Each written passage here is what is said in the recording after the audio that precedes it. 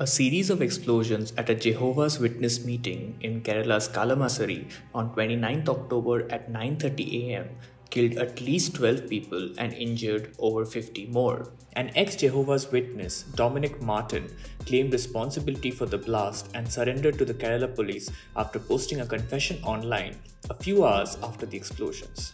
In the time between the blast and Martin's confession, narratives claiming that the explosions occurred at a Jewish gathering that was intentionally attacked by Muslims gained widespread attention. This comes against the backdrop of the ongoing war between Israel and Hamas. But here are the facts. Jehovah's Witnesses identify themselves as Christian. Attendees and organizers have clarified that the event had no relation to any other country or religion. The FIR filed after the incident makes no mention of it. Kerala police also said that the claims stating the attack was related to Jewish people are false.